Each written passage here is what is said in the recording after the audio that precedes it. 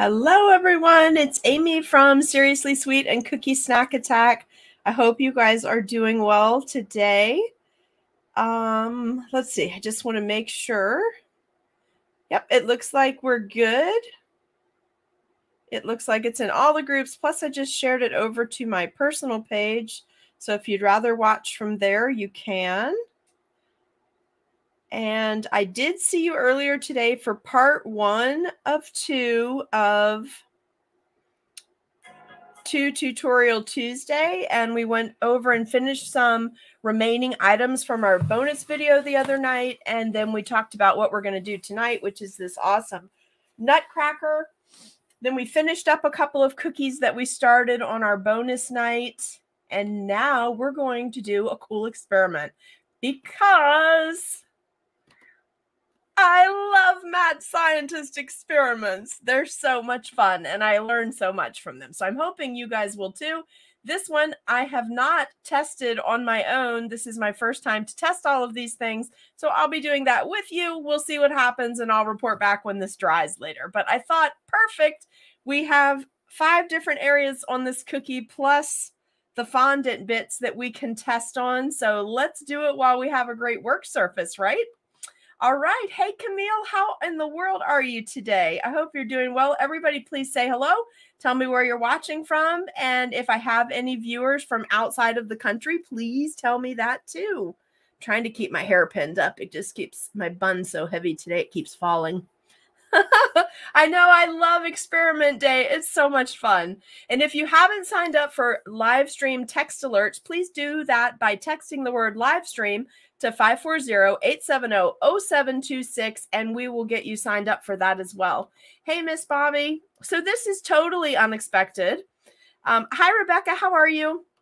Because earlier I realized I've been gathering all of these things that I wanted to test to see what my favorite product is or what product I thought I would use the most. Hey, Donna, how are you? And Donna is joining us from South Carolina. Good to see you today. Thank you for joining in. So I've been gathering these different brands of products. Some I have because I used to use them on gum paste pieces and fondant pieces for cakes. And then others I have because I got them because Cookie Friends recommended them. So I thought it's probably time to break this down and see if they're actually different. And I will say there are also several videos on YouTube. I'm not going to recommend any one in particular because the homemade stuff did not work great for me. So I'm just going to say that. I did try to make my own because it would be significantly cheaper. Because it's basically corn syrup and water mixture, or corn syrup and alcohol, I think you can do it with. It didn't dry with a nice hard glossy shell like I wanted it to. So I've kind of moved away from attempting to make my own, and I'm going to leave that part to the YouTubers and the professionals that make Confectioner's Glaze. Hey, Barbara. Hi. And she's watching from Idaho. I'm glad you caught me. You missed the earlier one. This is going to be so much fun. So let me show you the bottles so that you understand the labels in case you watch this again later.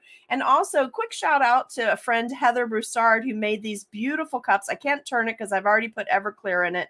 But she made us these beautiful Cookie Snack Attack 2021 cups, like the cups that she made that she traded at CookieCon. Her Mermaid Bay cups, she had little painting cups, and she traded those as the gift, her gift item that she had at CookieCon, I guess is what people are calling them. But she made us some for our limited edition Christmas kit. So I'm getting to use mine today. I should have shown it to you before I filled it up, but it's so cute. Gingerbread on the front, coming out of a pink package, of course. And Cookie Snack Attack 2021 on the back because it's a limited edition cup. It was just sold in that kit and only enough made for that kit. But quick shout out to Heather in case she's watching today. Let's go quickly into this because I have several more videos that I want to film for you today. So the first product is CKG, right? That stands for CK Products Glaze. So this is a bottle, an 8 fluid ounce bottle, quite large, of Confectioner's Glaze made by CK Products. And it's just straight glaze. That's what is in this. And you can see it has a very yellowish color. Let me do it like that so you can see it. Very yellowish color to it. This is a very large bottle. And this one, just so you can refer to it later, ingredients say food grade refined bleached lacquer. That's all it tells you that's in here. And other than it might have been exposed to soy products. Okay, so that's it. Then there is a Confectioner's Glaze thinner. Okay, and this says ethyl alcohol, acetone, FDA, and then it's got the numbers for the alcohol. Okay, packaged using machines that may come in contact with soy product. Okay, so, and this is also 8 fluid ounces. So it was my understanding when I purchased these two things. Hey, Karen, how are you doing? It's been a hot minute since I've seen you, lady. Hope you're doing well.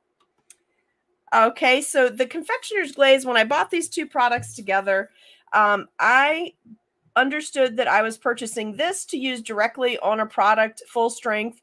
Then later I saw someone else's YouTube video where they used the thinner and they thinned this down before they used it. Not really sure what purpose that served, but they did it. It looked nice, so we're going to try it too. And then that this was to use to clean your brush, because obviously these Confectioner's Glazes, if you put your brushes directly into water, your brushes seize up and they're ruined. So for the purposes of today, we're going to be using a disposable PYO brush because I haven't used all these products before. I feel comfortable using my Poppy Paint Super Shine and cleaning my brushes because I've done that before. So this I would be comfortable using with a normal brush, but I usually use disposable items in my Mad Scientist experimenting and until I know how they clean up, because I don't want to ruin a good brush, okay? So this is CK Glaze. This is CK Glaze and thinner, a 50-50 mix. This is CK Glaze thinner, which we're just going to clean the brush in and see if this is actually any different than Everclear. And this is just regular Everclear over here, okay? So let's get that out of the way. And then the middle one is PPSS. That's Poppy Paint Super Shine, which is this little bottle, 100% edible confectionery paint. And this one says alcohol resinous glaze modified cellulose. Let me lift it a little higher just so it stays in the video for us. Oh, and look how beautiful the camera's doing today. Thank you so much. Isn't that nice? All right, so the rest of the stuff that's on that label, I believe it's like a generic label, so it can cover all of their items, but the top part seems to be just related to the Confectioner Glaze. And then, of course, we have a cookie genre staple, I guess, a staple item within the cookie community, which is PME Clear Edible Glaze Spray. A lot of us use this when we're doing isomalt work. All right, so let's see what this one says. Ooh. Let's see. Can I even find it on here? You know what? I really can't. Let's see. Food grade product to protect and gloss confectionery, chocolate products, decorations, and coatings. Then it has the directions. This is the one I always tell you guys, spray it outside or in an area that has a box over it, because wherever this goes, because it is an aerosol, wherever this goes, it is impossible to get off. So if you get it on your computer because you're spraying near your computer when you're live streaming, it's going to live on your computer. This is just how it is. So just please know that. Ingredients, glazing agents. I have to lift this higher. I don't know if you can see it, but I'll lift it up in a minute. It says shellac, and then I believe it says E904. Then it says ethyl alcohol and a propellant, okay? And also made in a factory that uses soya lecithin. Okay, so they all seem to have very similar items in here. So what I did was I took this outside and then this little paint pod, and this is just a disposable paint pod. I sprayed it in here until it got a considerable amount of liquid, because I didn't want to spray it during the video and risk it going up or getting on either of my cameras, okay?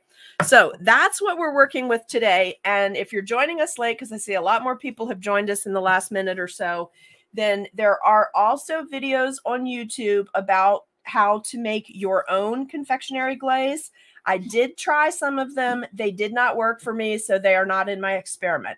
I'm going back to the things that I feel like were recommended to me by other cookiers and cakers, or they're things that I've actually tried. So I thought this is a good time to experiment because this is one of the cookies that I wanted to seal and put a glaze on. Hello, Miss Phyllis, and Phyllis is joining from Southern California. It's great to see you. Hey, Nicole, how are you? So this cookie in particular I picked because we have 5 different sections of royal icing. So I thought what we would do is I'm going to sketch this right on my paper towel. You okay, sweetheart? I'm just going to make a little sketch here. It's not going to be exact, but I'm just going to mark it so we can come back to this later tonight when we do 2-part Tutorial Tuesday. We do the second part. So we're going to make this section 1. We're going to make this section 2. We're going to make this center part here section 3. This part will be 4. And this will be 5. Okay, so when we come back tonight, we're going to label these. So what we're going to do specifically, we may not need all these sections either, but this section 1 is going to be the CK glaze. Section 2, we're going to do the CK glaze and thinner. Okay, let me show you. Let me lift this a little bit. CK glaze. Let me mark it over here because I feel like this marker is really CK glaze and thinner together. All right. Oops, something is not on here tight and it's leaking. Hold on. This stuff will stick forever if I don't get it up. So let me just wipe that down really quick. All right. It's very potent stuff here. Debbie is from sunny, cold Pennsylvania. How are you today? So section 3 is going to be for the poppy paint. Okay. Poppy paint super shine. Can you guys see that okay? All right. And then section 4, we're going to do PME. And I'm going to leave section 5 with nothing done to it. Because if I don't like any of these or I have time to run to the store to grab a few items, I might mix up my own homebrew batch of Confectioner's Glaze just to show you the difference. But I've tested it several times. It doesn't dry well for me. So what that tells me is that I don't have it to the right consistency yet, what I need to have for it. So I just stopped fiddling with it because it wasn't something I needed a lot of. And when I do use this, it's primarily to seal cookies before pouring isomalt and then to seal my isomalt after I've poured it to keep it from fogging, or to just like preserve a cookie that I'm going to keep as an ornament, like to just seal it all in there so it doesn't erode over time, right? To give it a nice glaze, or to put finishing touches on like sculpted fondant pieces or display pieces for cakes or cake toppers or cookies. I do use it a lot on things that I do when I take Timbo's classes. There's certain things that you can put it on, like the gnarly teeth and the eyeballs that just really make those pop. So I do like to use it for that. But it doesn't, my homemade one was not successful for me. So I'll leave 5 open and maybe we'll come back and do section 5 with that. But for this video, let's go ahead and jump in right now. And we'll start with, and I'm going to hold these tightly, all 6 of these pods, and give them a good shake because they've been in here about an hour. Oops, see, something's still leaking on me. And I was holding it tight. I just don't want it to live on my table. I have a nice table that I work on that was made for us when we got married. And I don't want to ruin my table, so I try to be careful with the experimenting here. Hey, who's working on cookie orders? Who is this? I hope that you're going to get them all done so that you are not part of Team No Sleep. Get them done quick. And Chile in Houston, back up to, 80s by Christmas. Yes, that sounds fun. All right, let's pop over here. We're going to start with the CK glaze, okay? I'm just going to pop the paint pot open. We're going to be using our disposable brush, okay, because I haven't used this before on a cookie. And for our experiment, we're doing section 1. I'm not going to put anything on the fondant part, but can you guys, let's move this up a little bit. I don't want to spill this, so we'll move this down, move this up. Can you guys see already? Maybe I should zoom in a little. Do you want me to zoom in a little, you guys? Let's see what it looks like if I zoom, because I really want you, hey, Maggie, I really want you to see what it looks like as the liquid's going on. Like, it's an immediate difference. All right, let me see if I can shift it up a little bit. Just have to tilt it. It's immediate coating normally on this. Now, this one seems to be kind of sinking in, the CK glaze, using it at 100%. It just seems like it's sinking in, although it is, you know, putting that initial wet shine to it. Maybe you have to layer this one. We might have to circle back. I'm not sure yet. All right, these were both new bottles. I haven't used them at all yet. Now I'm going to use my little cup over here. This is just straight Everclear. And in between each of these, since I'm using different products and I don't want to contaminate from one to the other. Hey, Rebecca, how are you? So I'm going to just clean it in the Everclear. And you can see my brush is still loose. No problems with it. If you put that into water, though, your brush is going to seize up and be ruined. Now, I don't really think this one is going to accomplish a whole lot because this is the CK glaze thinned out. So it's already going to be thinner. I think it'll look wet initially. But then I think, yeah, it just evaporates. It's like basically just evaporating into the cookie. So that's doing nothing. Okay. So let's clean the brush again and some Everclear off to the side here. I think I know where we're going to be going, but I mean, I think what this is going to end up with just based on these first two things. But I want to try all of them while I have all the products. So now we're going to swap over to Poppy Paint Super Shine. And we're going to do that on this section. No, this section. That's section 3 is labeled for Poppy Paint Super Shine for when we come back later. And guys, when you do these experiments, please always make a little chart and label it. And furthermore, always label it directionally as well, because you do so many things in a day that you can forget. So X marks the spot for the ornaments because this cutter, you can rotate it. So if you have a cutter that can be flipped and still look the same, like this cutter, then you need to label that as well. All right, so now we're using Poppy Paint Super Shine. My brush is still good, no problems with it. I'm going to grab a little bit of this and we're just going to paint this center section. Now, Poppy Paint Super Shine is one of my favorite things to use because it goes glossy immediately and it stays glossy. So I'll show you what I mean in just a second. Now, I know a lot of people say, oh, I'll never use that again. It ruined my brush. Well, it's really not the product's fault because it does tell you that you have to not to put it into water. You have to clean it in a proper alcohol afterwards. Otherwise, yes, it will ruin your brush. So it's labeled on the box. You just have to make sure when you're trying new products, you guys, that you really give a good read to what you're supposed to do with them. Okay, now let me I'm dropping my brush into some Everclear.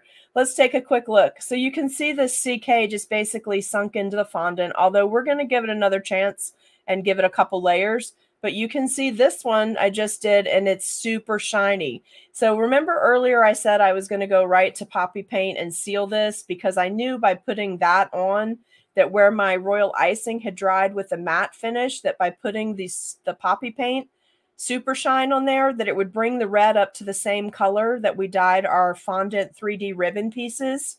So do you see what I mean by that? Like now the red looks the same because it has a wet finish on it, a glossier finish. So that is Poppy Paint Super Shine right there in the center. So let's go on to number 4 and let's try the PME spray. I suspect that my PME spray is going to be just as glossy and bring the color up to the same red, just like the Poppy Paint Super Shine did, but it's in an aerosol form. So totally different times to use these two things. But for us, I just tested it by spraying it directly into this little paint pod. And Miss Karen, Poppy Paint Super Shine can be purchased at Bees Baked Art Supplies if they have it in stock. You can get Poppy Paint from them as well, the colors. So we're going to test the PME. I'm trying not to touch it because it's the one that's leaking and it's sticky already. All right, so remember off to the side, I have my little thing of Everclear that I drop my brush into. I'm cleaning between each use because I don't want to contaminate from product to product. Now, you can see my brush is not ruined. This is just a cheap disposable brush because we're experimenting. But you guys can see that if you put it into the proper thing after you use it, the brush is perfectly fine. meaning do not drop a confectioner's glaze brush into water. If you put it into water, it will seize up and it will be extremely difficult to get it out of the brush. You can sometimes get it out by soaking your brush overnight in Everclear, but then that leads to other problems with the brush. So just don't put it in water, okay? Put it in alcohol immediately after using it. So this is PME spray, and we have it marked to be this upper area. And I'm going to go right in here. Now, the basic thing about the PME spray, obviously, is that it's aerosol, right? Now, I will say that the PME, I can tell it's putting a glaze on it. It's more than I can see with these two products on this side, but not quite to the level of shine of this center one. Not just yet. So let's just do another light layer and see what happens here. Now, the real kicker that I didn't label for the experiment, but we're going to go back and do, I really want you to see what these confectioner glazes look like on top of the fondant. And we use straight fondant to make these two bow loops. So this one I'm going to do with the PME, and this one we're going to go back and do with the Poppy Paint Super Shine. And then that'll be the end of our test for right now. But watch this on camera because it's a huge difference on what it looks like going directly on fondant, which is so nice for mixed medium cookies when you're making teeth and eyeballs and florals even. Can you see the stripe? Literally, the stripe is still there on top, super shiny.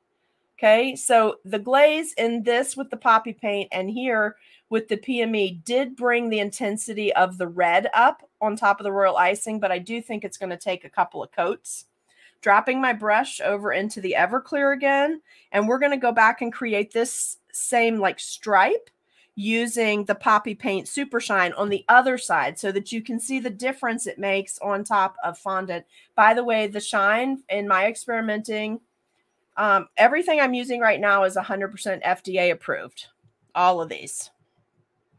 Now, another warning that you should know if you're not familiar with using confectioner's glaze, it stinks. When it is wet, it stinks, and it has a very terrible odor to it, which should make sense if you inspect the ingredients because it has an alcohol in it. Most all of them are an alcohol base, and so that alcohol needs to evaporate, and then it's just like as if you were using alcohol and a luster dust to paint on a cookie.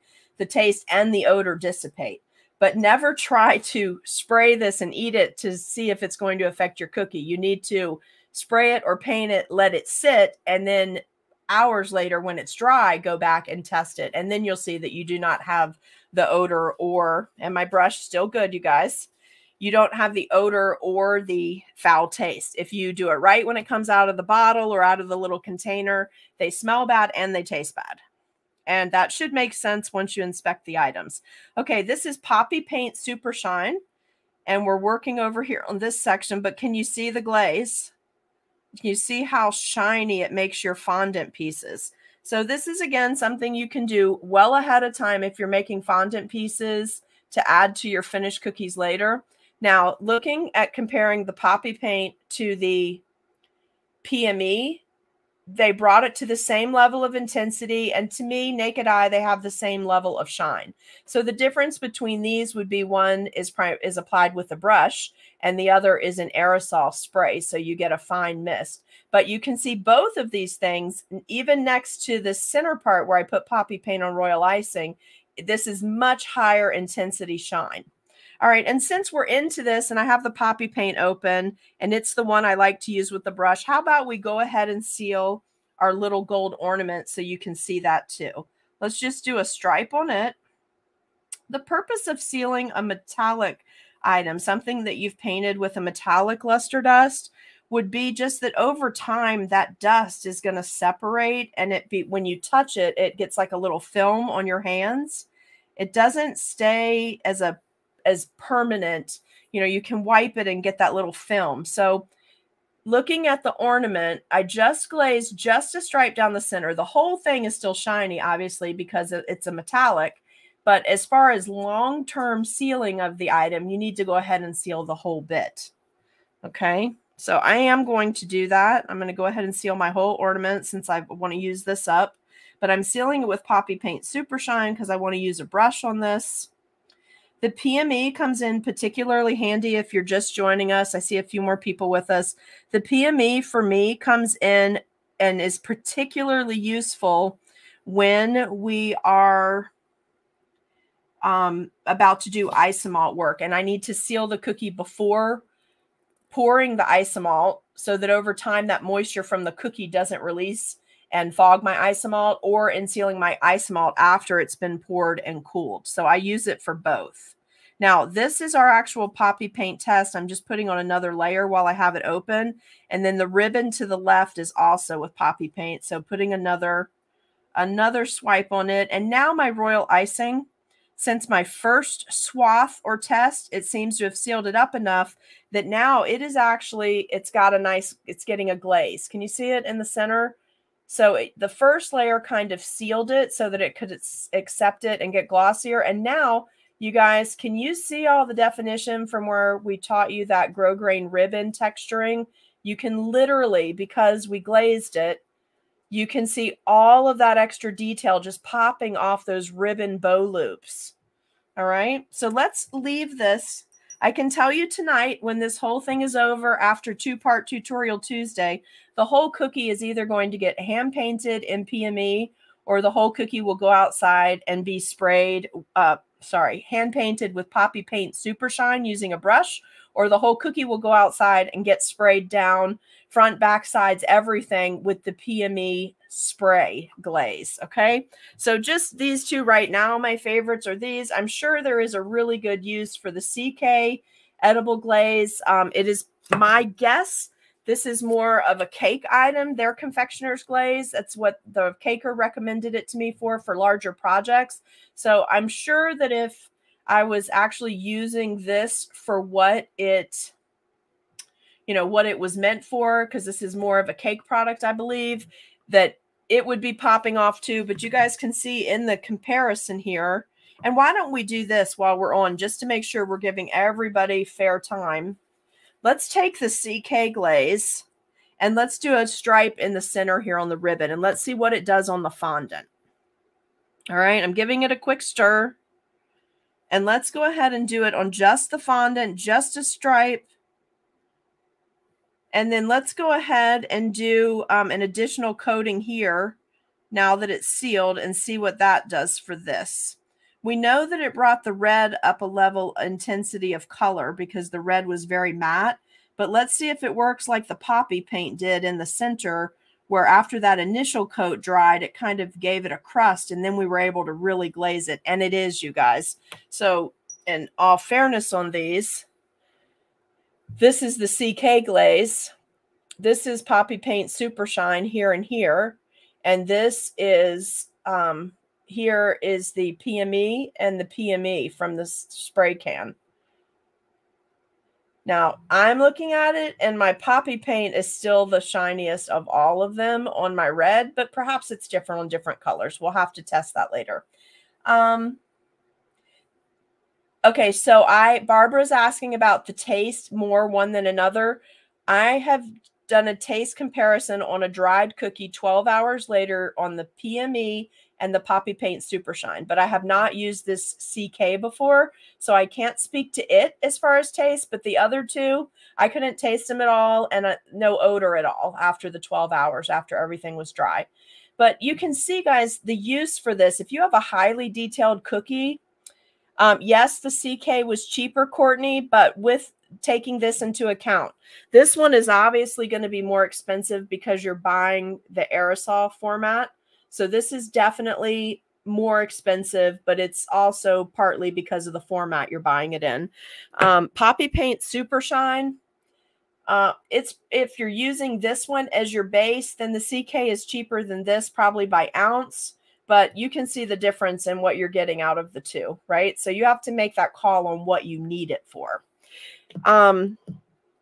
Now, the reason I think that CK is more cake-based, it's a caker that told me about it. And I also know that that friend who's a caker uses Poppy Paint and they use PME. But for the cake project I was working on, they recommended the CK. I'm sure that has something to do with volume and pricing. for that, that it was going to do what I needed it to do in the price point I needed it to accomplish that in. But for a cookie or something like this, or even a competition piece, I would probably be going with looking for something to make something shiny or more higher gloss to bring out details, just like what happened here. It was very hard to read that grosgrain ribbon imprint in our fondant before we glazed it. But now it's like it's popping off the cookie, right? Totally different deal. And you can see how shiny my ornament is. Even though I use the metallic, it looks like it's been fully lacquered, like a hand-painted Christmas ornament. Okay, so here's our test. We'll come back to all of this tonight. I'm going to set it aside, but just one more quick look. We have it labeled. We have the orientation of our cookie labeled with regard to where the ornament is, so we know we'll be doing an equal comparison tonight. I will smell the cookie tonight so that you know that I've actually done the scent test. And then, but I'm not going to taste it because this cookie was not made for eating. It was like super, super overbaked to be using for demos in class. So I can't do the taste test on it, but I have taste tested the PME and taste tested the Poppy Paint Super Shine, and both of those were fine. No, nothing with them. So if someone wants to test the CK and report back, you definitely can do that.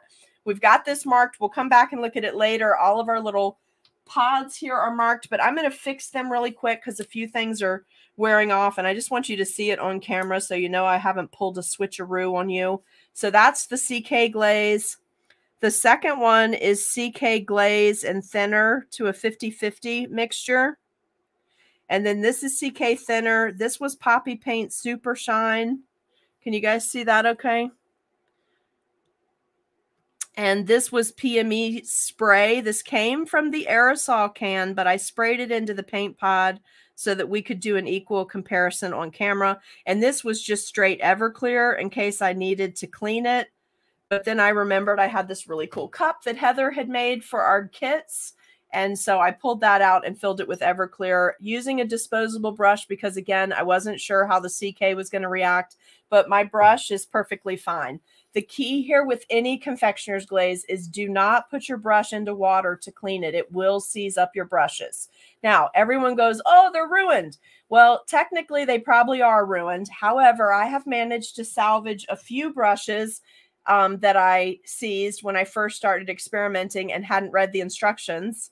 My brush seized up, but then I soaked them overnight in just straight Everclear.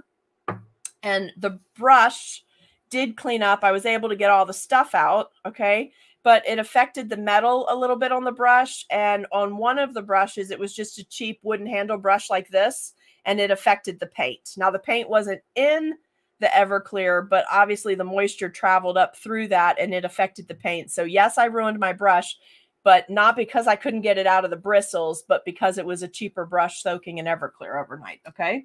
So I hope that helps and explains a lot about these different glazes, but even on camera right now, I think it's pretty obvious that the Poppy Paint here, Poppy Paint even versus this, just the one coat, it's like it's outshining. I mean, look, everything else. Like, I think I can bring this up to the same level of shine, but it's going to take a couple more coats. So then that factors into Miss Barbara's question. Courtney's question about pricing. Maybe something, any product. Let's not make it relevant to this because I think it's worth talking about with regard to any product that you use when you're baking. Sometimes something is cheaper when you purchase it, but it ends up costing more per ounce in the long run because you either have to do more layers or you can't dilute it, or you know, just a whole variety of reasons, various reasons that might happen that might make it cost more in the long run. So I think the more important thing is to do these tests in your area where your humidity is what it is constantly, your altitude is what it is constantly. Find the thing that works the best, that takes the least amount of time to work. Why does that matter? Because time's money, cooking for profit, cooking for volume, all of those factors affect what it's actually costing you. Sometimes the cost of a product is not just the price you paid for the product, but what it causes to happen as you're using it. So if I have to go and paint something 4 times to get to a high gloss shine, that cost me time. So maybe my per ounce was a little cheaper, right? But in the long run, it costs me more money because I had to do it more times. So I think what you'll find over time is you experiment with these different products and check them in the area where you actually live, because a lot of this is also affected by that. For me, each season, we have 4 seasons, all about 3 months long. Every season is slightly different. So there's times of the year that I can use fondant. There's times of the year, well, I can use fondant all year long, no problem. I can use fondant and modeling chocolate blended for part of the year with no problem. And then there's a certain time of the year where it's much cooler and I can use straight modeling chocolate, which is my preference, because it's like having a candy bar on a cookie or with a cookie. So why not? Just kicks it up a notch. But then there's times where I can't send cookies out with modeling chocolate on it because I know that they're going to end up in a hot car and then all of that work is going to be ruined, right? So there's things like that. So in that case, yes, the modeling chocolate would have been better, but if the cookie comes back and needs something replaced quickly, then it actually cost me more time and made things more expensive. Does that make sense? You can do both, Courtney. You can do both. You can paint modeling chocolate and you can color it before you make your bits and pieces. And then you come to the point of, do you want to seal it or not? And that's a whole nother thing, but this works on that as well. All right, so that is going to be it for today. I hope you enjoyed this Mad Scientist experiment segment. I love these. I have a few more plans, but I'm not going to do them all today. So in a little bit, I'm going to come back on in just a little bit. It won't be long. I'll probably set it up for 3 o'clock. I'm going to come back and, just so that you know what we're doing in case you can't tune into everything today, because there's going to be in total 4 videos today. Our third video, we're going to come back and do some work with these fondant cutouts with the depressors, and we're going to talk about ways to use this, okay? Now, please feel free to send me messages if you have questions. It's totally fine to send me messages. It's totally fine to ask questions in the group. Please share the group, share the video, and let's try to get over 1,800 before tomorrow, okay? And let's get our group above 2,000 so we have lots more cookie friends to hang out with. I'll see you guys soon. Hope you enjoyed it, and have